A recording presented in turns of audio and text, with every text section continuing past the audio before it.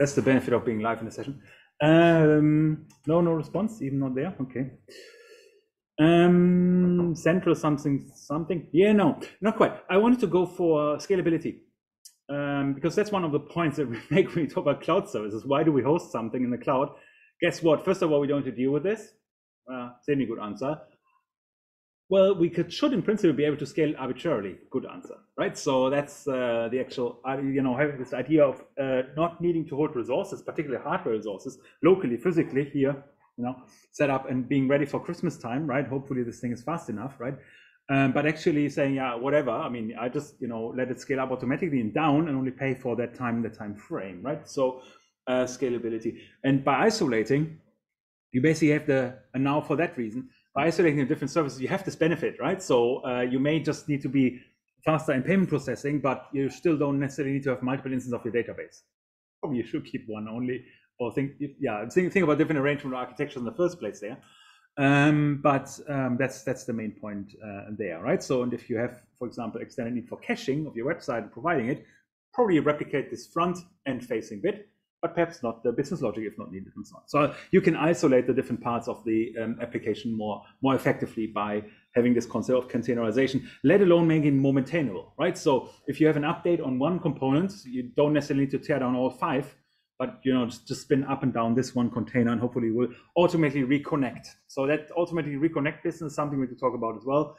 That's going beyond this particular session, but that's the aspects I just wanted to motivate here, right? So, okay, so we have different forms of virtualization. Type 1, bare metal virtualization, pretty much hypervisor, VMs. Type 2, operating system, hypervisor, VirtualBox, you name it. And then virtual machines on top of it. Still a bit heavy, a lot of operating systems in there, right? So replication of everything. In fact, usually the block of whatever is actually in virtual machine is just operating system. So 10 or 20 gig of operating system plus one, I don't know, let's say 15 megabytes of software compiled. So that's very convenient, isn't it? And then we have containerization, where we get rid of OS, but then say, we just want the libraries that we need for this particular service. However, at the risk of duplicating those. So if we want to scale up that service, bad luck, we have 5 containers of the same kind. Bad luck, we also have 5 times the same libraries, right? So, but that's something we can operate on. That's a compromise. That's okay. That's actually not the biggest one, the storage one, but it's an implicit one because the more storage you consume for a VM, by definition, the longer it takes to simply boot it up. So it's not much the price of storage, but the efficiency that is sacrificed by needing to perform more reads, right? Because the memory pyramid anyway, right? So the more you offload to hard disk, let alone network, the slower things get, right? Because the closer to CPU, the faster. So that's also kind of a natural consequence, but not so much a economic, technically not really an economic constraint at this current stage, at least for the kind of operating systems we're dealing with nowadays. Okay, right. Good. So today I just want to walk you a bit more through Docker. I did this very superficially in the last session just to get you a glimpse of what we're talking about. But to motivate this, few terms that you want to know about or be aware of. I talked briefly about the difference between a concept of images and containers, right? So I compared this to the idea of class and object orientation. The idea is that images are basically compiled blueprints of a running service, if you like, or of a container, if you like, that are just sitting there and you can instantiate them. Very similar, if you recall OpenStack. In OpenStack, you need to choose a operating system, a ROM you basically want to boot from in the first place. And that was very similar because it's basically an image of an operating system. And then you run your containers or VMs in the OpenStack world and basically install whatever you want on there, right? Similar here, you have a stock image of your service, that is, and then you instantiate multiple containers. And that's the idea that it makes it so flexible. You can just say, spin me up 5 of those, I don't care, right? So and then things will happen hopefully. So then there's the concept of Docker daemon. So again, now it's very specific to Docker, of course, because that's, to be honest, it's the market leader in this area. Oh, I'm not a nice person. No one told me. So sad. All right, I'll share my screen. I didn't share my screen. Let me repeat this.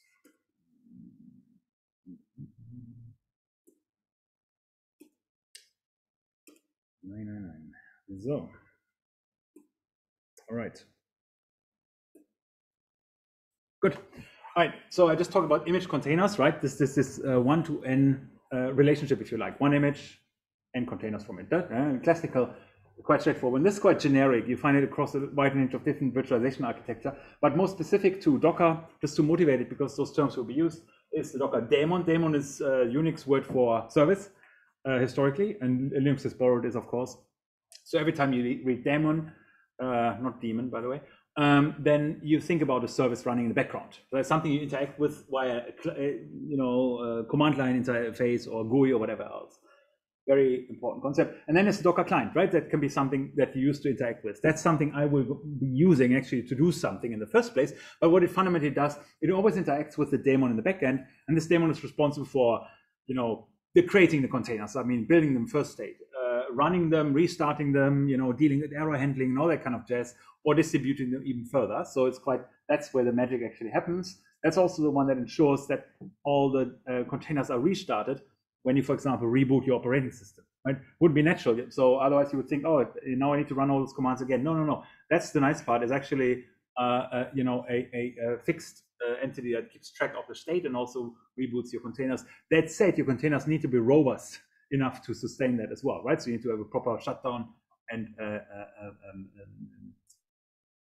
bootstrapping mechanisms to start those up again. And then there's another concept, which is like, it's borderline on the commercials, not so much 100% technological side, but more on the kind of commercial side. It's like a Docker Hub. And Docker Hub is basically like a public container registry where those container images, are basically hosted publicly and can be downloaded, pulled, as it says, and then instantiated on your client. So think about it like GitHub for Docker containers. Right, so equivalent. I think, in fact, that is literally the metaphor they're kind of used when they devise this. And Docker, or those container registries, are by no means constrained to that one. This is more like the default registry that Docker images are drawn from when you request them, and is publicly available, of course. But you can also host this privately, and many companies, in fact, do, because they have their own images they don't want to share with the whole planet, right? But nevertheless, they want to have a shared repository within a company, for example, corporate environment that is kind of pre-configured to different instances. Most IaaS providers provide this out of the box. I mean, if you recall Google Cloud Computing, they have the container registry as well. So that could be, if you wanted to, only visible to your project or within your organization, if you liked, but hosted in an IaaS environment. So it's by no means uncommon to have this. But those are the few concepts I just want to be clear about before talking about it. So I mentioned already there are certain steps for installing Docker. Again, they're in the slides, but they're also in the Docker shorthands page on the wiki, which I modified slightly. And they have the essence of how to get your Docker setup going. So I encourage everyone who hasn't yet done already, just spin a VM again, or use an existing one, that is, and just install and run Docker in there just to get a feel. Okay, so right. So now let's talk a bit about Docker. Or in fact, I mentioned a few things last time already. I think I did. In fact, how to get play with existing images, right? So Docker has a set of commands built in. So when you run Docker, you don't necessarily just or the Docker syntax is generally Docker followed by command followed by parameters. So for example, we see here Docker search image name, Docker pull image name, Docker run image name, or something like this, right? So those were the basic primitives. And then there's some options that can be provided alongside. In the last session, I briefly motivated the idea of port mapping. You can also map environmental variables. So you can inject an environmental variable in Docker container. You recall any application where that was relevant? Environmental variables, when were they relevant? There was one well, I think in the meantime, probably all the assignments you did that they considered this, please. Or like when you upload it onto an external data hosting platform, you can get they assign a port to you that's random, and you have to get it dynamically. Exactly. So one example is the Heroku port association, right? So we basically read environment variable and associate the given port, whatever it may be, to your internal container, and they're still hosted somewhere on port 80, but you don't know how the internal wiring is, what actual port it will be hosted on, and it's a signal this flexibility. The other concept that exists as well is the idea of volumes. So in the Docker world, it probably should have been on the previous slide as well, in terms of terminology, in addition to image and container, there's a concept of volumes, and volumes are basically just data storage. So they don't have, they're not a running container in the sense that there's something executed on them, but they're merely there for storage. They can also be used and shared across multiple containers. So they have a shared volume there, right, too. You can kind of back up and deal with this volume separately, which is quite neat. Docker can, of course, also write to the host operating system directly to the file system, which you would probably assume, but it's, of course, you probably get the sense that may not always be clever, right? So because you want to keep the host machine clean and dissociate it from those particular services, but then the volume would be the cleverer and right way to do it, especially since volumes can actually be managed by Docker itself as well, whereas the host operating system, of course, not. Okay, some other things like restart policies and so on. So that's basically the idea. So when we think about images, let me just bring up the concept again.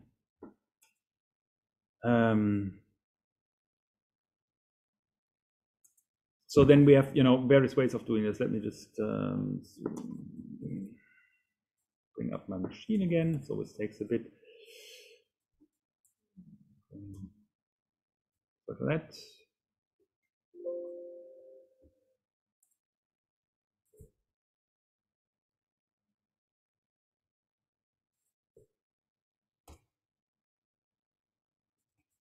No, I'll be there in a second.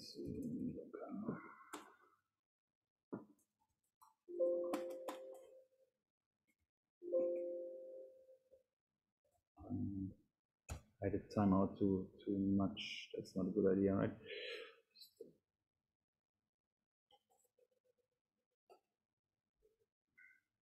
So what I'm doing right now is just logging back into my system with moderate success here.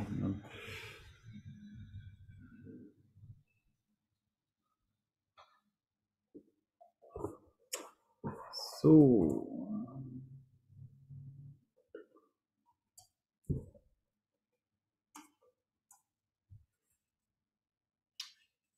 okay.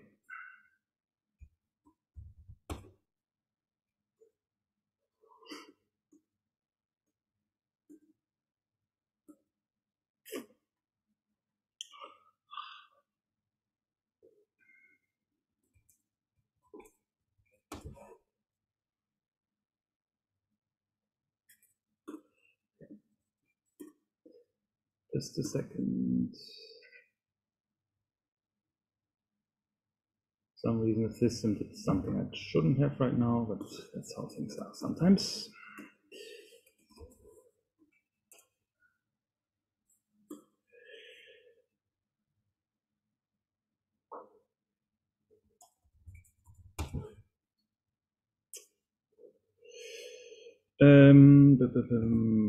Can we do a early break? So I'll just we restart at 4:05. So then I'll continue. Then it's probably better than wasting your time right now. Sorry for that.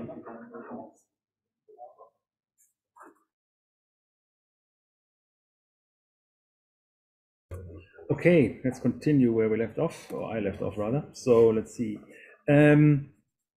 So last session I briefly motivated the use of Docker. Let's see if I can briefly motivated the use of Docker using some examples. Can you see that somewhat? Yeah.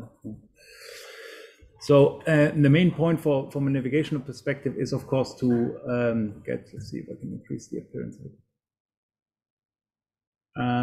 The main point is to program my primary appearance. Let's increase the font size a bit.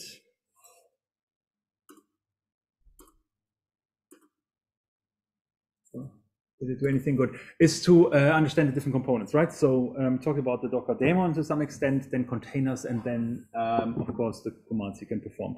So last session I mentioned that in order to see all the images that you have installed in a particular demo or downloaded in a particular demo, you can access by using Docker images. So if you follow the instructions in the Docker shorthands, you can also add Docker add your user to the Docker group and thereby not need to run sudo. So that depends on the installation. I didn't do it here. So anyway, so there's no images on machine. And the other command was sudo docker ps, and that is kind of basically borrowed from the standard Unix command to see running processes. And this shows running processes. If you want to see all processes, even the non-running ones, you would need to contextualize and running ps-a. So you see that this system is inherently clean and empty. Right now, it's not anything running on it. That's basically the idea.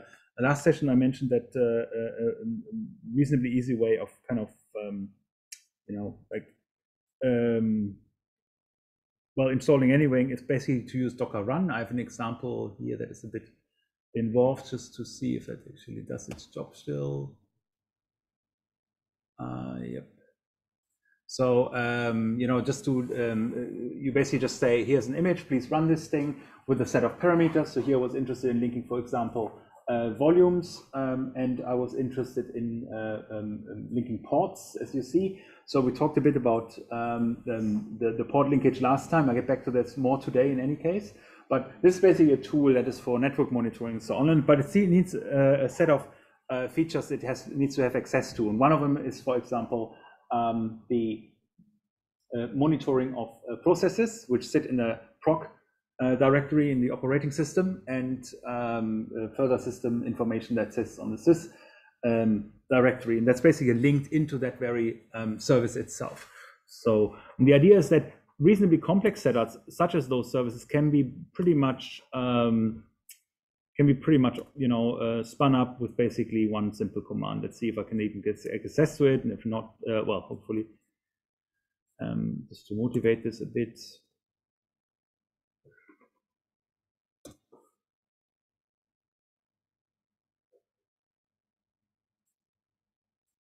Probably not, because of my network setup, of course, right now. One thing to bear in mind, every time we spin up things, of course, we need to bear in mind that our OpenStack, I use OpenStack, by the way, here right now, has the corresponding security group set up. So I didn't set up the 19999. It's kind of a choice to be outside of the mainstream of services. Let's see. Let's create a new security group. Let's show you that as well. Yes, my existing security groups. Let's create a new one. I don't want to delete one anyway, but let's see, net data, create a new one. And allow TCP access at rule ingress, ingress port 1999. Bear in mind, you can also specify port ranges here. Sometimes very helpful if you have multiple ports sitting alongside each other. So it's TCP, allowing from everywhere or anywhere really. So, and this should be good. Now I need to associate this security group with the instance, which happens to be that host here. Edit security groups. There we go. Attach this one to it, and we should be good to go. So let's see.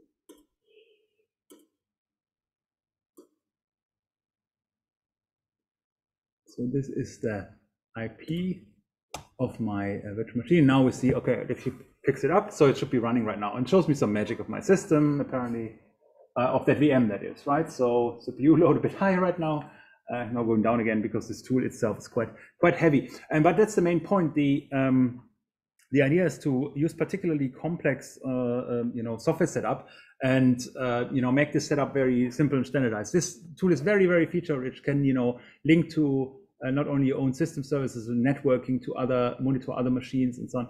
And usually the setup could have been quite painful, but you saw it's basically one command away effectively. So how do you inspect those kind of things and get a bit more of a sense? Because I immediately came up with this URL, which is of course,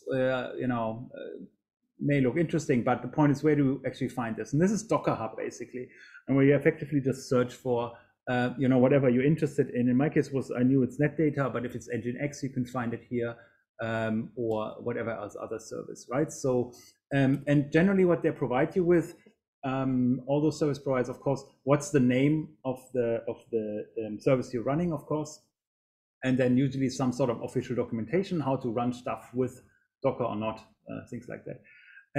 What is probably even more relevant for you as someone who is running an environment is to think about which versions, and that's the main point about Docker Hub, it does versioning, which versions of a particular deployment do you actually want to run. Let me minimize this just to see what a typical instruction looks like. So the instruction is basically completely up to them, right? They basically redirect to another service and give you all the different configurations you could possibly use in order to install or run netdata as an instance here.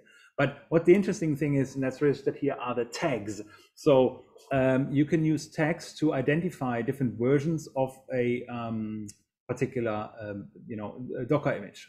For example, of course, the classical numerical versions, but also the default value is latest. So if not, no tag is assigned, the latest one is pulled.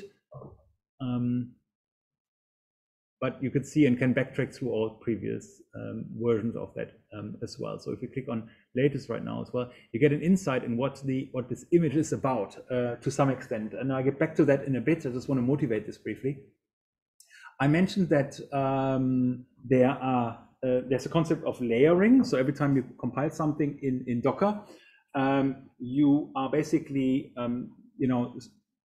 incrementally building up your Docker image by running individual commands. That's the idea of versioning that's somewhat built in there. And those commands are basically, for example, trivially outlined here. The details don't matter right now, but let's say there's something like adding a file is happening, some command seems to be executed, then something else, then some other command seems to be running, which does something in the background. There is a definition of an argument. We get back to those prefixes. There's an environment variable that's referenced, something is run again, something is copied again. So you see, it's basically doing all those manual processes that you would need to do otherwise do manually if you followed an instruction of whatever kind, right? Especially they can get reasonably complex and kind of confusing as well. So, but alongside of this, you also see a reference to space, because you basically see over here, all you have, for example, the image size. This image that I just downloaded, or not exactly that, but in any case, has roughly the size of 100 megabytes. But you wonder yourself, okay, where's that all coming from? But you can actually backtrack it as well. It's quite neat in Docker by navigating here and see, okay, hang on, this particular command, contributed 51 megabytes to it. This another 4. This a few kilobytes, 1 megabyte roughly, another 12 megabyte, and so on. So you see how this this layer incrementally builds up the complexity that you find in those images. So you can expect that as well. So just to briefly motivate it, but this is basically also the foundation for the construction of the images, because you'll find that the images are constructed by a set of primitives. And again, this is just for impression, not for anything particular instructive. I just want to show you what the primitives generally are, and I get back to all of those. There's always a kind of a prefix, and then there's some sort of a parameter associated with this, right? So the environment variable, arguments, copying, work directory set up, something is run, and so on, and more arguments, and so on, and more copying, and eventually there's a specification of a endpoint. Expose means that what's the port that actually the service will be listening on, and so on. So there's a set of predefined Docker primitives that you can use to construct any of those Docker files that configure things. So, but first of all, I just wanted to kind of step back a bit from this complexity and just say, okay, let's try this a bit more manually and to see, get a sense of what's happening inside those Docker containers and so on. So, and what we can do to this end is just basically, start constructing one ourselves from the baseline basically. And right now I'm just pulling first of all Ubuntu. That is correct. I hope so. Let's see. And sudo docker pull, of course. And this basically does, hey, I'm pulling the Ubuntu, system libraries basically in the latest version thereof. I didn't provide a tag. Tag would have been appended with colon and then tag number. At the end, it pulls the latest Ubuntu library right now. So it's doing not anything else, not running it. It's just pulling it. And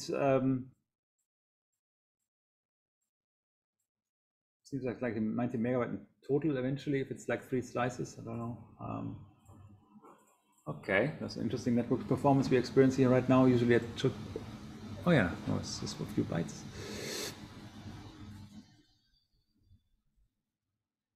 So, but again, I mentioned that last time. The Docker demo parallelizes this activity by drawing on those individual layers you just kind of saw and downloading those separately, or in parallel rather, and thereby optimizing performance. So, okay, cool. We have it now. There's unique identifiers, this digest presentation here, and it says, hey, there's something new there right now. If I run sudo docker images, I should see this, and I do. Well, in fact, I see two now, right? The one was the previous image, that this net data environment that I just quickly downloaded and ran, but here more immediately the Ubuntu one. And what we can do with this now is actually we can enter those images, or particularly that one, interactively. You can actually see get a bit of a glimpse inside such a container. What am I doing here? I'm running sudo. I always forget Docker. I need to remember this thing. It's the obvious. Sudo docker run -ii interactive t connected terminals as well. Interactive doesn't just necessarily mean that you can interact with this, but it just says that you look inside the container. So basically it connects the standard streams effectively. And then eventually, or not, you will actually be in there. Of course, you need to start this environment first. So right now it's just the stock standard Ubuntu environment, the libraries there in it specifically. And you see immediately you're entering this image as root user, right? There's no conception of user management per se built in. You're just bluntly in there. You have the container identifier associated with this as a suffix, basically. And if you run in this image, you see a very bare bone kind of setup of a Unix environment that basically is mirrored. So you feel you're working in a complete environment, but in fact you're not. Some of the resources are mapped against the operating systems, and others are completely ignored. Again, there's, for example, no user management in there. But you have the fundamental functionality that you have, like the ability to install, for example, now software, because I started off on the Ubuntu image, and Ubuntu brings apt-get as a installation environment. If you were not using this, you wouldn't have anything. So there's some sort of libraries that are actually brought along that we can directly use. One aspect I want to show you as well, quite interesting, is PS, or no, more interesting, perhaps top. Top from the as process manager, or like in Linux in any case, and usually that's at least full the page, right? So you will recall that you usually find a lot of references to scheduling, I think queue management included, various services running background, a lot of systemd references and so on. What do you find here? Well, guess what? Next to nothing, because all that is actually running on the operating system. But what happens in your containers? Two things. You have bash somewhere, because I entered, using the console bash instance that we use to interact. And then, of course, there's top running itself, right? So it's very, very lean, as you see, not much going on. This has the, some of the efficiencies, the efficiency advantages that we expect. I'm root. I don't need to use sudo in here. So I just update, for example, the packages, because I don't know how updated the Ubuntu libraries are. So actually, you can also do that one. So basically, it says, look into all the libraries that I've installed within this container and update those and bring it up to speed. And go with that. I'm not running upgrades yet, but let's say I can also install software.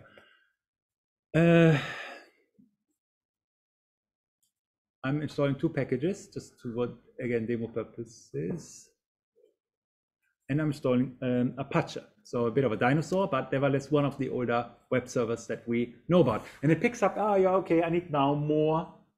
I need a bit more of libraries, right, that are coming alongside with. So it even can do this one. So basically, it adds another 117 megabyte of data into the service, for instance.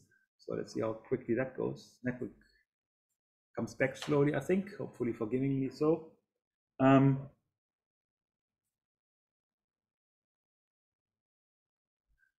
So you can do quite a bit with those containers. So inspection, installation of software, you can even copy files in and out of there and so on. So quite a bit of functionality is offered. So let's see. One thing that we can't immediately do is to reconfigure the host side of the container interaction. We'll see that in a bit.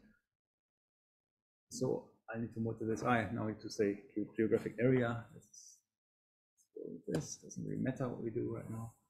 Just setting up this server. So just again, to motivate it. So once that is done, we should also have that running. well, we probably don't have it running yet, that is. You need to invoke this externally. So, all right, if you go exit, I'll leave this container again. So let's look at sudo ps, and we'll see, well, not too much. Let's have a look again. Docker ps-a. We see a bit more. So so when I leave the container, when I left the container shut down effectively, right? So it's still there, but it's just not running right now. Right here. Want to be distracted if they exited, 15 seconds ago, pretty much when I went out, as this kind of whatever accession in sudo distracted VLAN. So okay, so if we look back at our images, Docker images, we still see we have one Ubuntu one, and we have this netdata thing from before, but the Ubuntu one is still the old one, right? So I haven't done anything to it. So one option is that I now have is actually to it's similar to versioning. That's why I want to kind of motivate the idea a bit here. Is to basically commit whatever I actually did in this this particular container, so I can make an image out of it. And how do I do this? Well, first of all, let's bring, not to confuse at least myself, I need to bring up the container ID, because that's the one I need, the one that you see on the left there. That's the A4 EE5BD and so on, all that kind of stuff. Now I can say sudo docker commit, and then that was easier I thought. Hang on, where is it? There you go.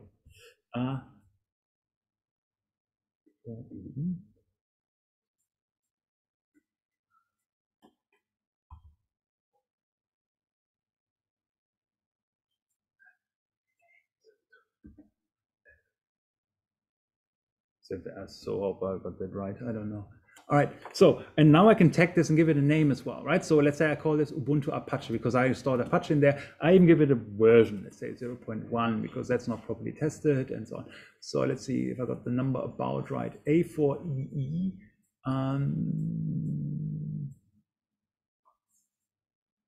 There's something wrong here.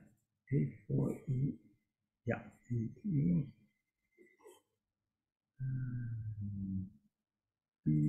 Or EE5. Yeah, thanks.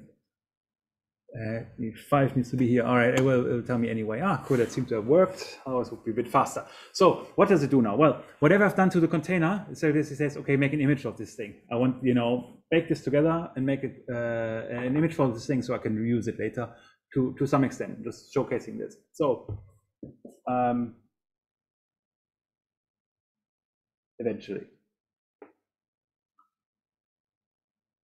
Voila. Okay, cool. Let's create a new image. So if I now run docker sudo docker images, I have a new image there, right? You see sudo Ubuntu Apache, so on and so on. I didn't define how I want to deal with the runtime. I also didn't define what should be run inside this image, for example. So this is where the kind of the counterpart comes to place. I just need to have a mini Dockerfile that defines how I run the internals in there. Now I know I have Ubuntu in there, I have Apache in there sitting in software, but I'm missing this bit. So okay, so to this end, we're creating what is called a Dockerfile, and the convention capitalized Dockerfile, no suffix. We define what image we're sourcing from. I'm getting into the primitives a bit later, so don't worry if you don't follow right now. So I basically have a from element. Basically says, okay, what image are we sourcing from? I called this Ubuntu and gave it an identifier 0.1, the tag 0.1, and I'll say, well, I want to expose services on port 80. Expose is the command thereof. The expose command, by the way, is optional in Docker. I get to that why in a bit. And then I say, hey, there are a few bit of functionality that you actually need to execute, and one of them is the Apache service. I want to automate this, hence I put it in this environment, so it's the entry point. And then there's the command, and the command is basically are the parameters that are appended to the entry point. So the entry point is executed, and the commands are appended in this process for round. So good. So let's see if that does its job. So I created basically just that file. So now to build this file, and then Docker build a bit of tag as well, Apache final dot. So okay, let's briefly discuss what's happened here, or what is happening here, I guess. So I modified this container. I committed the container into an into a new image, basically. So from the instance to the generalization, the image, and then I said, yeah, you know what? But we also need to define the runtime environment a bit more, and especially, of course, we want to expose functionality on, let's say, port 80 in this instance here, and then you run the following command internally, and also, those parameters attached to it, basically. What you see here right now is that it takes the original container that I had committed, and then and then basically as a next step runs that command expose 80, so it defines that there's something exposed on all 80, and following this one, the entry point, and in all instances it's removing the previous intermediate container. So every time it bakes something into a existing container, it combines those two slices effectively, and once it has a subsequent container that also says, oh yeah, I want to bake in yet another command, it automatically deletes the preceding container as well. So there's a concept of versioning in there that retains intermediate containers, and then well, it creates yet another image. So now we're in image number, I'm slowly losing track, so I need your help here. How many images do we have right now? This is image number 3, right? Ubuntu is downloaded. Ubuntu Apache is what I did. Apache Final is the one that has been created right now. It's now I want to run this just to complete this confusion, and then we discuss this thing. So sudo docker run -d detached. So I run this thing without asking me any questions. We run it on port 80 should be empty, I think, on the host, and then port 80 in Apache. Remember, we exposed port 80 there. I wanted to expose port 80 there, and name it mostly to have an easy reference, and then finally we call the image that we want to run, Apache final. So this should bring this eventually up, and hopefully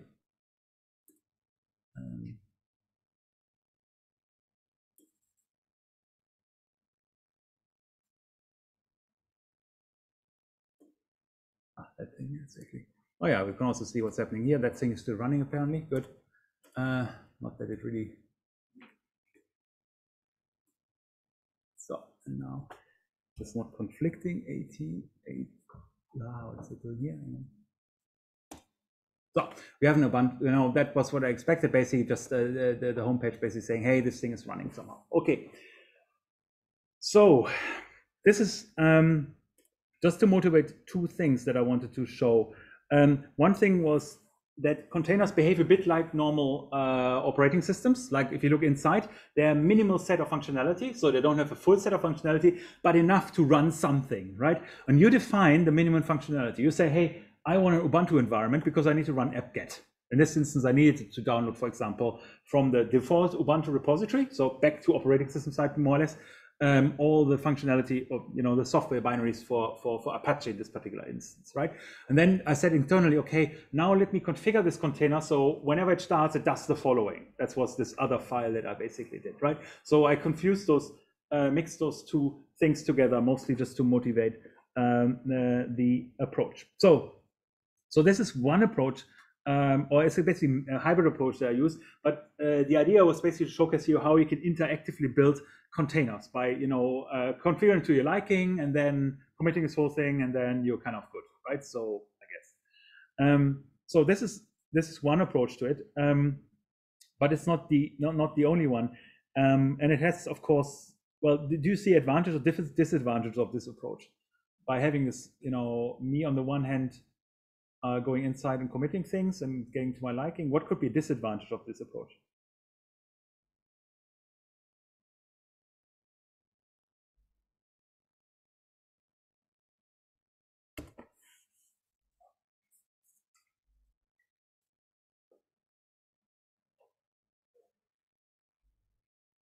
Any disadvantage, please? Was that easy? I was wondering in terms of security, yeah, how okay. is that configured when creating a Docker instance? Because if you only do the necessary libraries to run an application, isn't security aspects really, I don't know how to say that, configured in your application, given that you don't have this kind of operating system. Yes. Security? Okay. Yeah. That's right. So very good point you're making. Yeah, security of that aspect. It's a bit similar to remember how we. Yeah. I mean, the answer is not complete because security can exist, from the operating system side and then of course within the application side, right? I ignore the application side a bit right now. Let's say SQL injection or whatever I've used that, or shortcomings maybe in Apache in terms of budget bugs. But in how far this works, the idea is also there to isolate based, like similar to security groups in the OpenStack world by saying, you can only access those parts. The isolation here happens via the port specification that I have. Right, so it says only on port 8080 can you do anything. Everything else is just not accessible unless I specified explicitly. Fundamentally, it's vulnerable if you were to get remotely close to the container because there's only one user in there, in this particular instance, the root user, and that is of course has top level privileges, can do anything in that particular container. Yes, so if the idea is to resolve deal with this twofold. On the one hand, offloading most security concerns, of course, or primarily relying on the application level security concerns and fixing those ones. But it also forces you, for example, if a new version of Apache comes out, to rebuild the container. That's effectively what you would do. But leave the rest to the configuration of the Docker daemon effectively as to what is accessible. Because only the port, let's say 8082 in this particular instance and so on, will be routed through to this particular container. The rest would bounce at the host level effectively. Yeah, so that's my response. I hope that is somewhat channeling it, but it does not have a dedicated, let's say, universal firewall, which is built into Ubuntu or something like this, right? Or or the ARMA functionality that kind of holds off traffic and so on. No, it's very much same as the security groups in OpenStack, so very comparable in that respect. But coming back to the image. So what I showed you, I want to motivate this, is basically I pulled a base image, I did some magic in there, yeah, and I committed this thing and said, hey, here's my magic new image, now build from this because it's the best image on the planet. Then I used this again and somehow did something to it. So this is one way of dealing with this, like basically building the container from within, or sorry, the image more or less from within. And what's the problem with this? And then I built on top of it. I said, hey, yeah, use this base image and build another base image, use this Dockerfile and run some commands on it. Well, please. I don't know, I mean, it's not really convenient, you don't really have, of course. Yes, that's not convenient, that's mildly, yeah.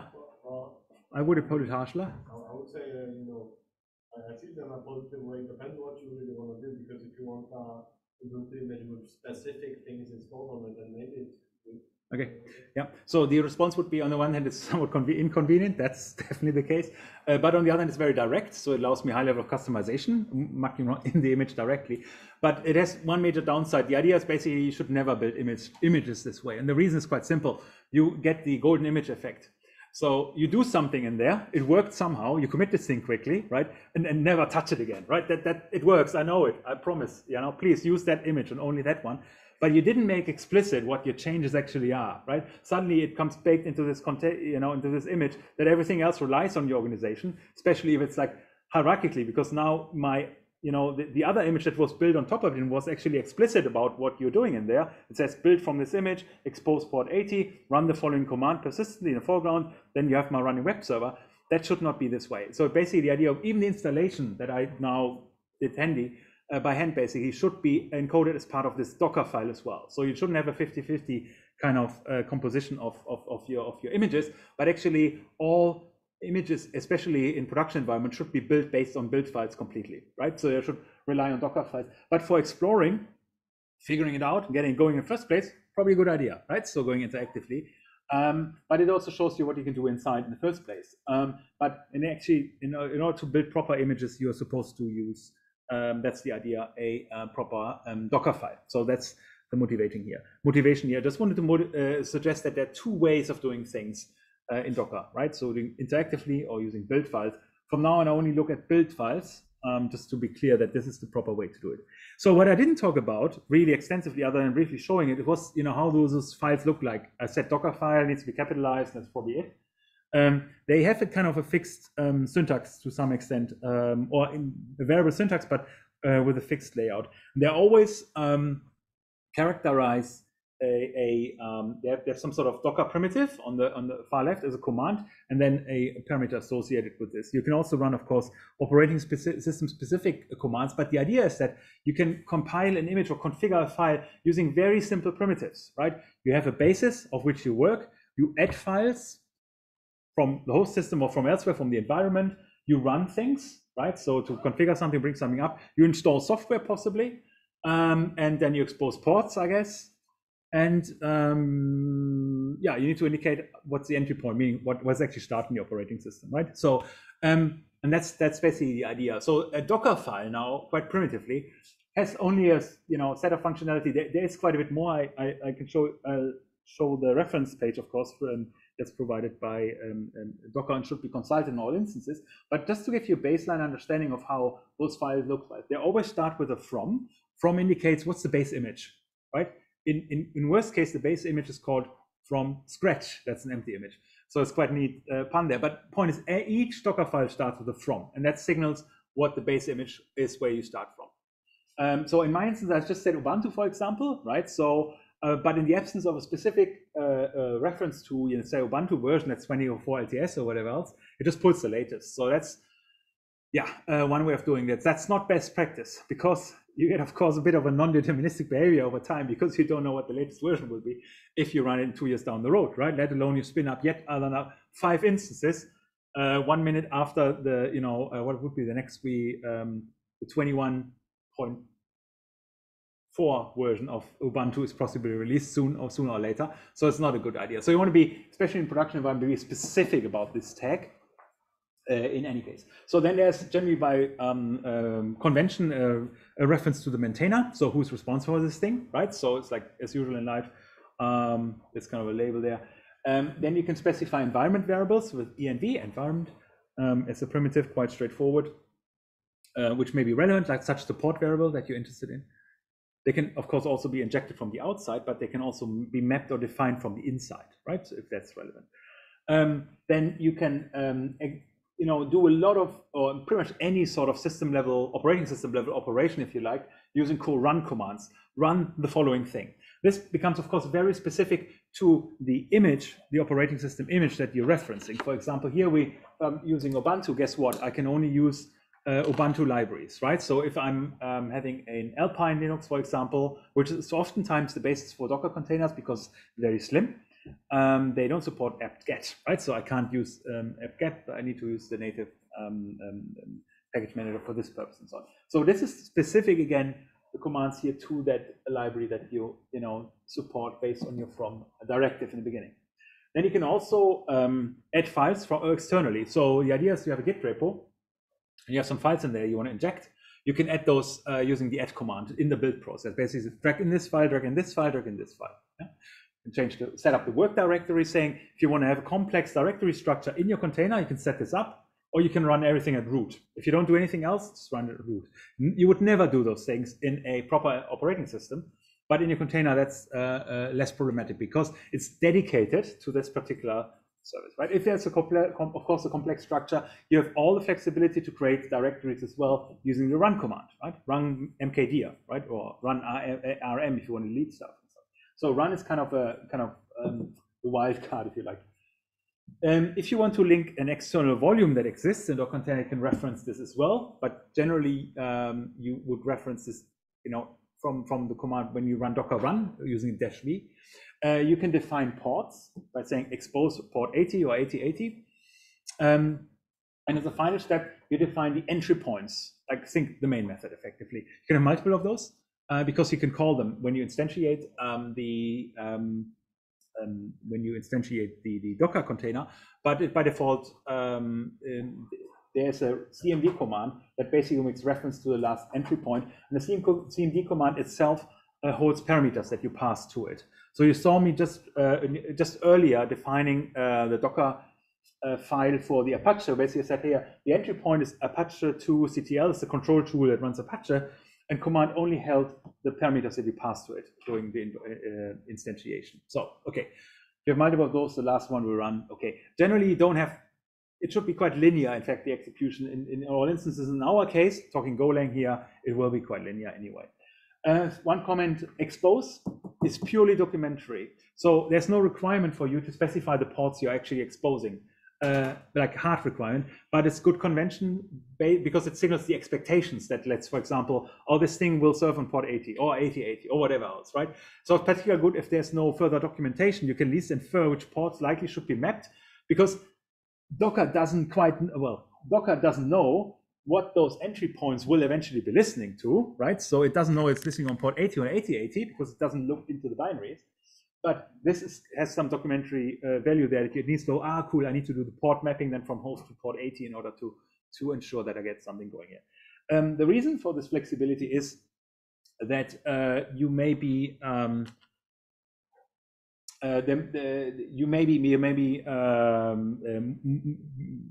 modifying or the underlying binary, and then there would be a conflict between the expose and the port that is actually exposed by the underlying, the software that you're running. So Docker can't really inspect this, properly and ensure it. So this only has documentary purpose. But I would encourage you to always specify it. I find it super helpful because it tells me a lot about how things look from the inside. Okay.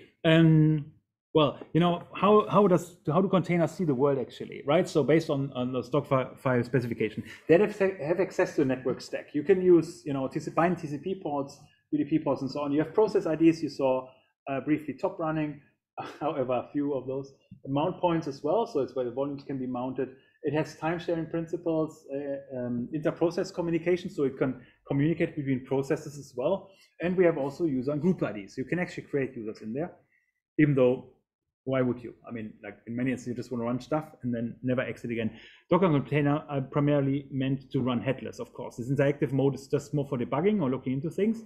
They're actually quite nice tools for debugging in the first place as well. So just to clarify this is syntactic clarification because it's a question or concern that often comes up. What's the difference between run, entry point, and command? As we run is running internal commands, stuff that's run during the build process, not the execution process of the container. Whereas entry point CMD reference like something that's relevant at runtime. So when you instantiate a container, what's actually executed there. And the entry point basically defines one or more entry points, a fixed executable that's contained, but CMD allows you to customize the different parameters. So you can have different variants of this program, different parameters that are run when you instantiate the container. So yeah, so that's the main point there. CMD generally provides the parameters only. That's the idea there. Okay, right. Okay, a lot of talking. So there are some best practices that probably don't really make sense yet. So probably we rather do something meaningfully first. But all right. So what I wanted to show you a few tools. So okay, now you're wondering, okay, we have this tool, we have this running here, and it kind of even works magically. This Apache demo thing, for whatever reason, it's now not the optimal thing. Is there also an option to inspect what it's actually doing at runtime? Since I'm not allowed to go into the container interactive, or shouldn't go into the container interactively, and can just tell you the tool you want to know about is sudo docker logs, and then you use the instance tag name, meaning the container tag name, and it basically just shows you log output from that particular container at runtime, right? So if you can also follow it, I think it's -f for follow as Unix convention. And it basically binds to the output of that particular container, so you can see anything that comes out of it. Super helpful when you run your Golang services, right? You're wondering, oh, it's still not working. It works on my machine. I didn't get anything. Put it in a container, suddenly breaks everything, right? You want to know what's going on. Sudo docker logs, and then the instance, right? So that's the way to go, and there as well. Another tool, so you can break out of this Control C. Another cool tool that I just want to highlight is kind of stats. because that's kind of neat way of like one of the objectives of any hypervisor to some extent in the Docker daemon is as well to monitor resource usage, right? We want to keep track of what's actually happening there. Sometimes we want to know, okay, is there, how much load does my service put on the processor or whatever else? Docker stats does it for you. Basically tells you how much memory you use. What's the limit? Well, 4 gig, okay. It uses 5 megabyte right now, memory, so 0.05%, 0.15%, sorry. What's the network, load and all those kind of things. So it's quite neat to have this handy as well. Okay, so one tiny sudo docker images.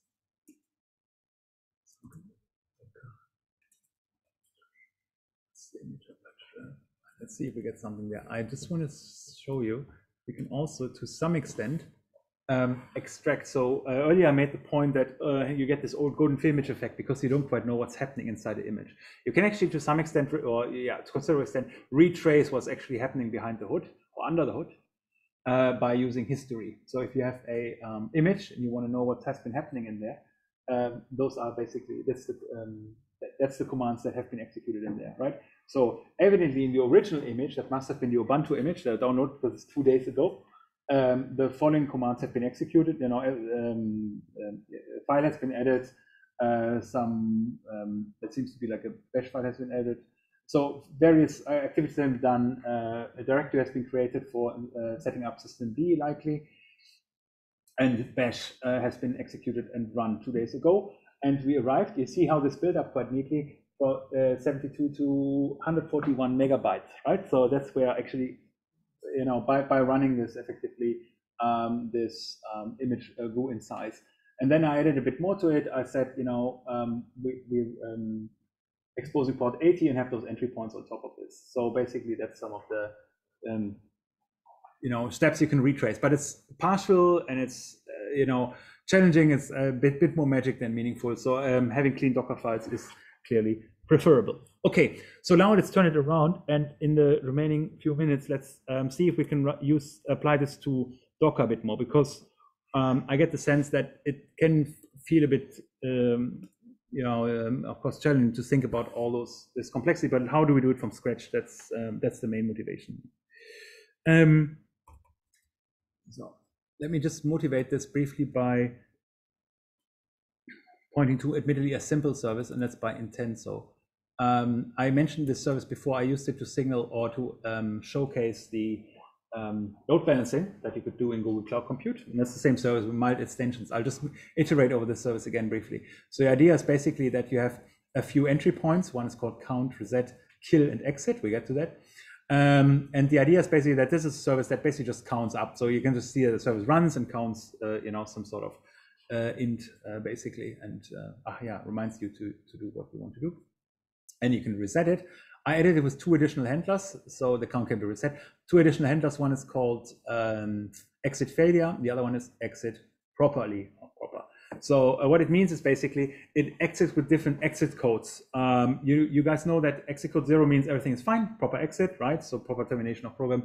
Anything else is usually considered, error of whatever nature, and that's program specific. There's no convention as to what 1, 2, 3, or 5 means. As long as not 0 means something went sideways. Bad luck. Look at the documentation, you'll figure it out. So I emulate this here. I'm basically just saying, okay, exit this bluntly. So because I want to have a bit of magic going here.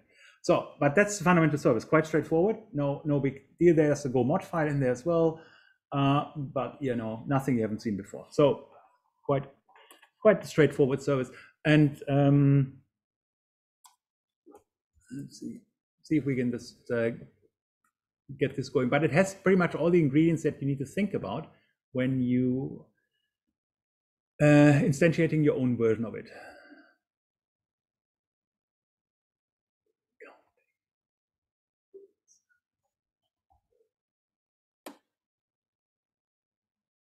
Okay, that's the very service. So now we have hopefully you have something here.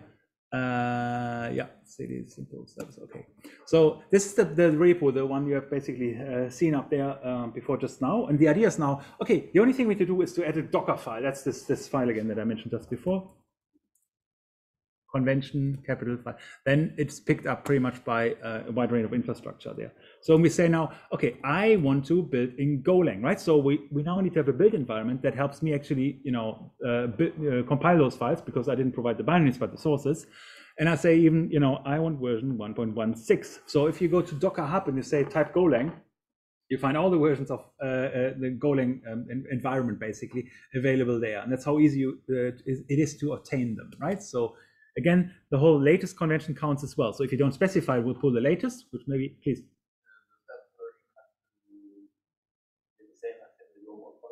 No, the Go mod file, no, it doesn't need to be the same. It's just a matter of the question whether the features are there to support it. So I in fact, this service is so simple, it probably runs on, no, it has modules. So Go 113, I think is minimum, but it doesn't need features from 115. So that it's a bit of a stretch. I'm just saying I'm running 116, but I could also say run anything else. It wouldn't really matter.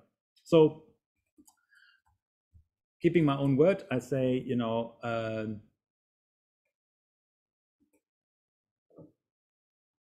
I'm just putting the maintainer label there. So again, convention. Now I say, what's the work directory in this image? So work directory just says /. I don't care about anything else, right? So because again, the only thing I want is run my service right now, and then be peaceful about it. But you could come up with more complex structures. So remember, I'm in my repo right now, and the repo has those files, main.go and go.mod. Go.mod is needed, otherwise it doesn't recognize the module, and then we complain, oh, please put this all into the Go path, and I don't want to muck around the Go path, which is always in Go source, the other way around. Yeah, I think so. There you go. It's already messy. So Go path's not the friendliest of things. So we want modules. Well, how do I do it? Well, basically said now, copy from host to client. So I'd say in the same directory, the directory the Dockerfile sits in, because that's the so-called build context. You can also reference Docker files from elsewhere, but generally the environment in which you initiate the Docker build process is the build context, and the Docker file can only draw on files that sit within that hierarchy below it. So it can't move outside and draw files from elsewhere. Of course, via network possibly, but at least not in the build process. So that's when it comes to file organization, that's where you'll find commonly that Dockerfile sits on top of your repository, but not necessarily. Sometimes there are exceptions to it as well. So, all right. So I just got get the modules file in, and the other one that I want is the main.go. Those are two files I want to get in. So now my process is basically I need to compile those, and I use the run command for this, right? So it's a generic do something within, but it doesn't affect me at runtime, and then just use the standard flags for compiling for a Linux environment. A few weeks back, we talked about the ability to build for pretty much any system on any system. And that's the case here. So I'm saying I'm building for a Linux environment and running go build with a set of flags. And those flags basically said, hey, afford a static linking of the dependencies. Sorry for this odd typing, it's really my distancing here.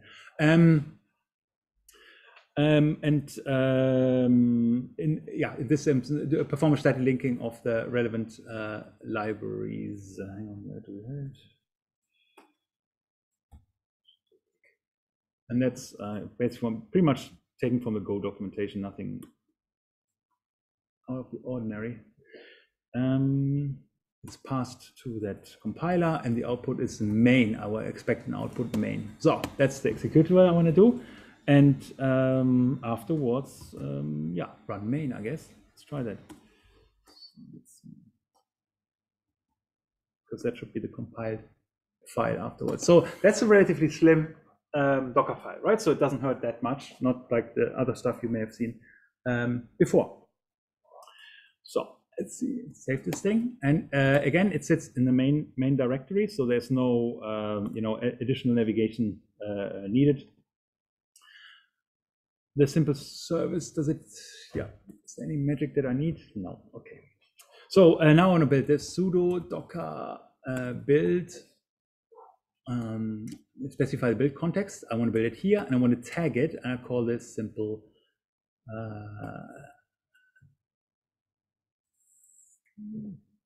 service. Good. Oops.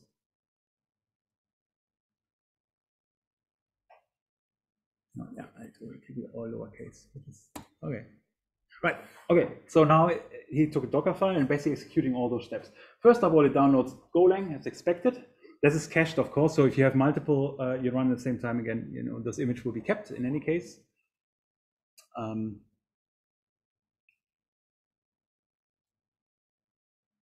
Extracts, pull down to complete. So it's the first step, and the second step will be then the next command. It runs the label command, even though it doesn't do much other than just signaling who's the maintainer. And then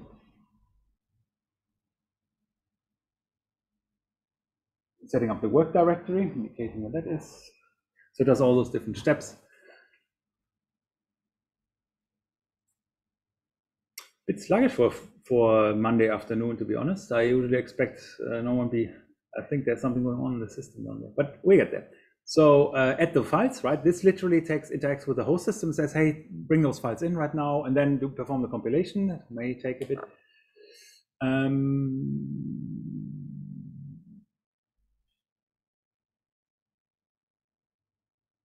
So no C extensions, compile for Linux and compile static linkage. Then you have the main binary executable, hopefully, and then it just says run this thing. So it will be the next command once the compilation is done, which appears to take a while.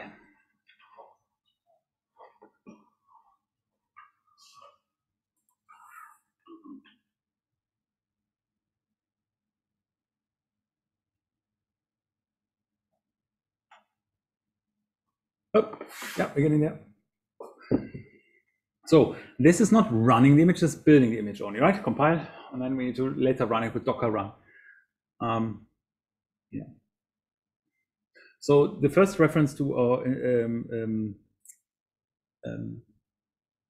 invocation to Docker run. So it also tags it as simple service latest, right? So it's now the latest tag I want to run this.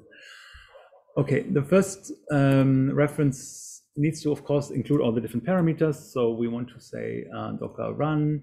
We want to make this thing detached. That's right. And we have port linkages.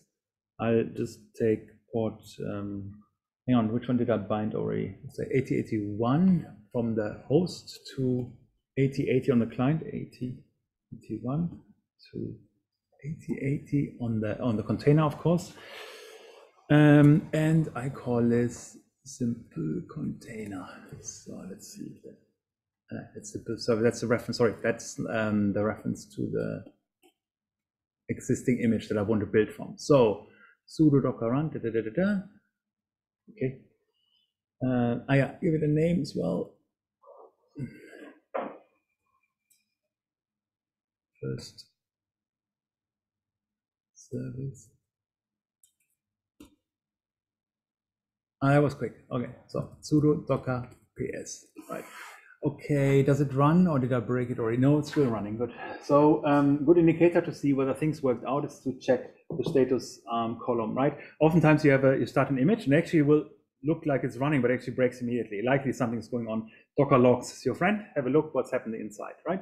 So here right now it looks quite okay. So we have this image running. It's called simple service. The command it executes also good for debugging to figure out which command actually picked up on. And it started around then 5 seconds ago. There's a linkage between port 8081 to port 8080. So if I count now on my host port 8081, I probably get the service output. Let's hope.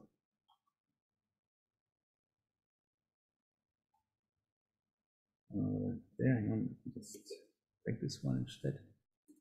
Yeah, that's right. There's a patch running that one. 8081. Right. Okay, cool. So that's that weird service. Cool. So and I can do, you know, my arbitrary calls and all that magic that I should be up with. So it doesn't have any particular functionality, but fundamentally that's what it offers, and it runs now Dockerized in a Dockerized version. So let's have one glimpse at Docker logs, just to be get a sense of what's happening behind the scenes. Hold this first. right? And it spits out what it says on the command line anyway, nothing you wouldn't expect, like launching service on port 8080, the standard kind of, more or less default output that you would see and have there. So it seems to have kind of worked, this thing seems to run. So, so there are a few points I want to suggest, of course. Right now, I'll just let the service run as it was, right? So I could now spin up a second version quite easily. Let's see, where is it? Let's call this second service. Second service. And you recall that we had the reference of an environment variable that we can use. So I can now exactly do this and say, hey, you know what? Run this thing on port 8000 instead of 8080. Let's see if that goes. And then, of course, I need to correspondingly link now my external port. Now let's take 8082. I kind of gave myself 5 free ports there, basically port range in my security groups. So internally, pass along port 8000 and then bind port 8082 to port 8000 internally. And use the same image again, simple service. Recall that was the image that I built from, but give it a different container name. So let's see how that goes. It's okay for now.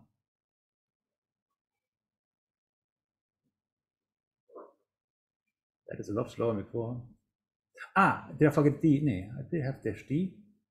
That's weird. Ah, that actually does. Well, I don't know why, but the performance is really variable.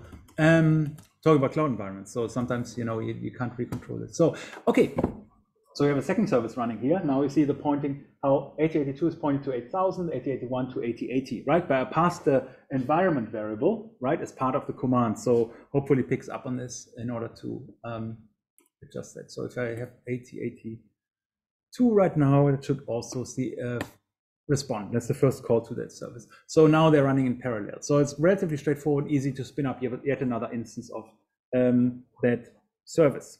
Okay.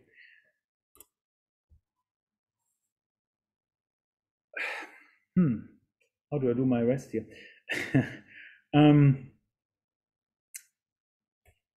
Perhaps if you have a few more minutes, one final feature I wanted to show you is the idea of how do you react on error. So recall I had those two features in there. So I have a count endpoint that counts incrementally, but also I had an endpoint that was called exit, for example, and basically does that.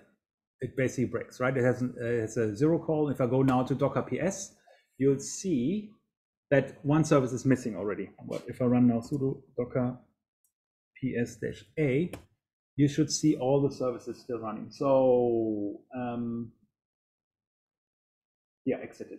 So, and it happens to be that this service here, the second one, in fact, I used the exit endpoint, remember, that returns an exit code 0, is now exited with exit code 0 here, right? So, and the other one's still running, that's all good.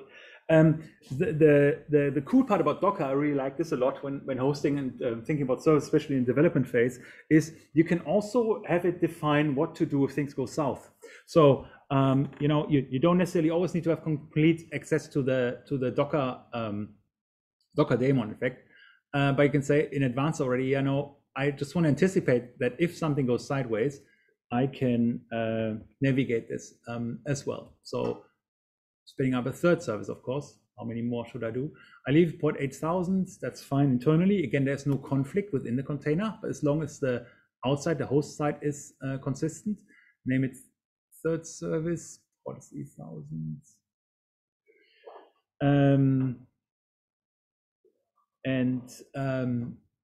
I can say something like restart on failure, or I can say restart always. Probably nicer right now in this instance. And if I get everything right, this thing should spin up. See, it was a bit faster.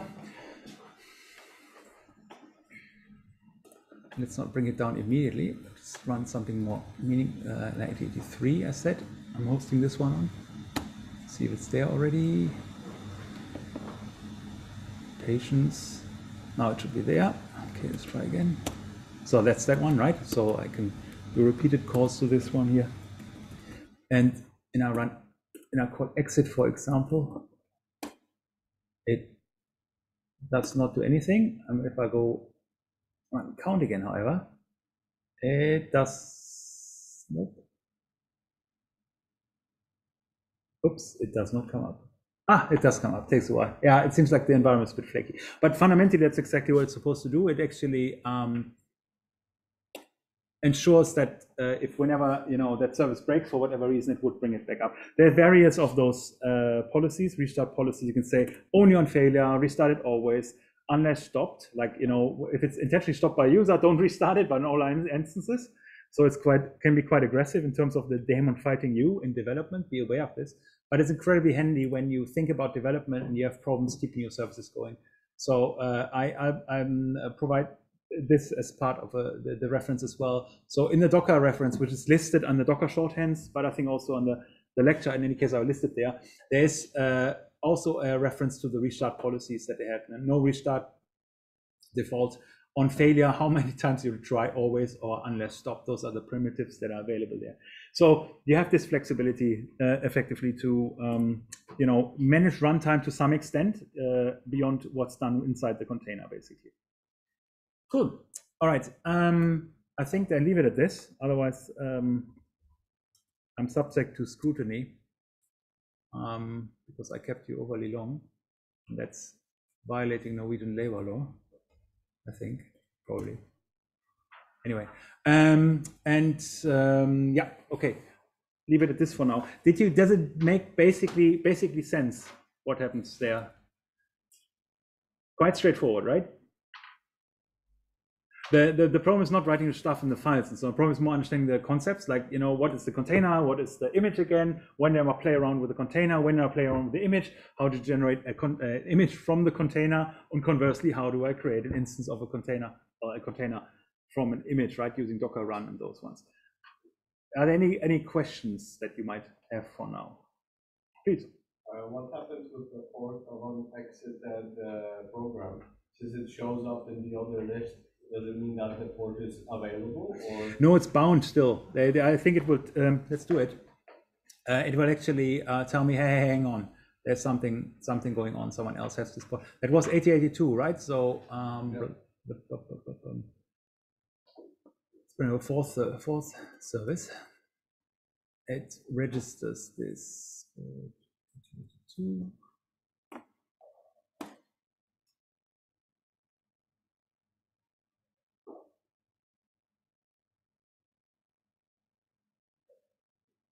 Oops, it actually brought it up. Let's see what's happening here. So we have, where's my other service? Exited. Did I pick the right endpoint? Oh, it disassociated probably. Cool. Okay, the answer is there. So in case the service exited, it appears to reassign the port. I was under the impression that it would kept it. I think it may have done so in the past. Yeah. So now it's assigned to the fourth service.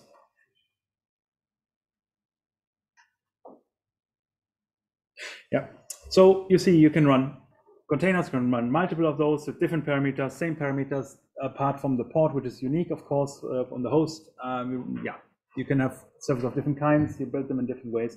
I will talk about more of efficiency of building next time, briefly, especially in the context of Golang. But you should, with this, actually already be in a position to possibly to spin up your own service, assignment 2 or whatever else, in Docker. Just try it out. Just Dockerize that thing and see how it goes. You have all the commands, basic Dockerfile layout. I'll push that Dockerfile just for reference, even though it's like super trivial.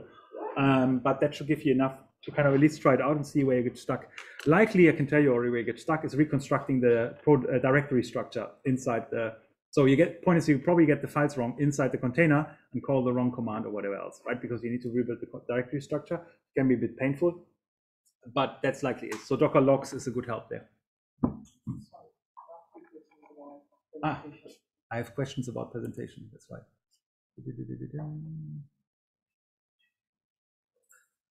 So Heroku port, yes. Question: are the presentations on Monday in person? Well, I can't force anyone to come. So also it doesn't make sense because if suddenly everyone comes, I'm in trouble. Not cool. No, they can be online, of course. We need to navigate how it's done. I mean, most of our courses are running online right now. By convention would be that I can see two variants. One of each group is presenting it. The other variant is to the other variant is you know, that you have a shared screen and you kind of coordinate this remotely, how you want to do it. And if you're here in person, of course, ta-da, then you kind of do it live, which is kind of cool. Yeah. Presentations be graded. Well, they feed into your participation mark. That's where I see them situated, right? So they are reflected there to some extent, but also they give us already an impression, very much like a teaser on to what we have to expect from your project more generally, in terms of particularly the innovativeness and the you know, selling points that you want to offer in addition to code. Because, like, you know, sometimes having people talk about their product gives a different impression, at least about what they intended to do, than the code, which reflects what they actually did do, which may mean they did something different, or that means they didn't get as far as they wanted to, which is fine. I mean, that's the idea about visions. You kind of can't really often make it to the end. That's okay. Presentations can be in English or Norwegian. I try my best doing Norwegian, but please allow me to ask questions in case I didn't understand it. I need a translator probably, but for if you stick to more common terminology, I probably I prefer follow. Så norsk er fint, fordi jeg skal lære litt mer norsk, men jeg er ikke confident enough. Hæ? Selvsikkert nok for å presentere faglig innhold. Denke? Yeah, mehr studenten. So I mean, I can paint you through in one semester. I offer you one 45-minute session in Norwegian by myself. I promise you, first of all, you never come back to my sessions, or you bring your chips because you'll be laughing all the time. So you make the pick, but I promise you that will not be a content-centric session. So, but no, jeg forstår litt norsk, men produksjon er litt mer vanskelig. Litt mer vanskelig, tenker jeg. Okay. Så norsk er fint, ja. Annet spørsmål.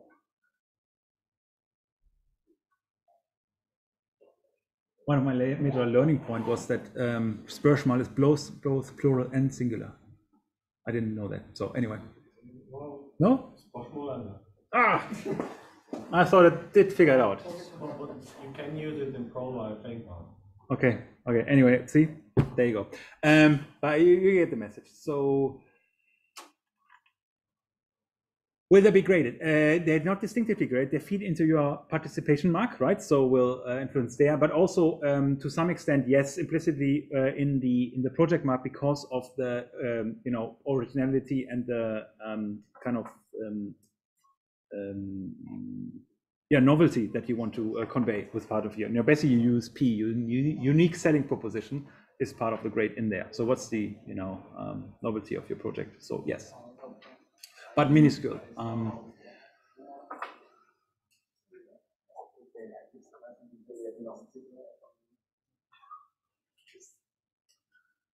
I'll send an issue out anyway to give more instructions on this in case people have still questions. They can also follow up by commenting in questions there. How I see the structure, but I don't see it like super, you know, like linear that everyone does the same way. I want to give you a bit of space to be, you know, to pitch it as you like. But I tell you the main points I want to learn about. That's the main thing.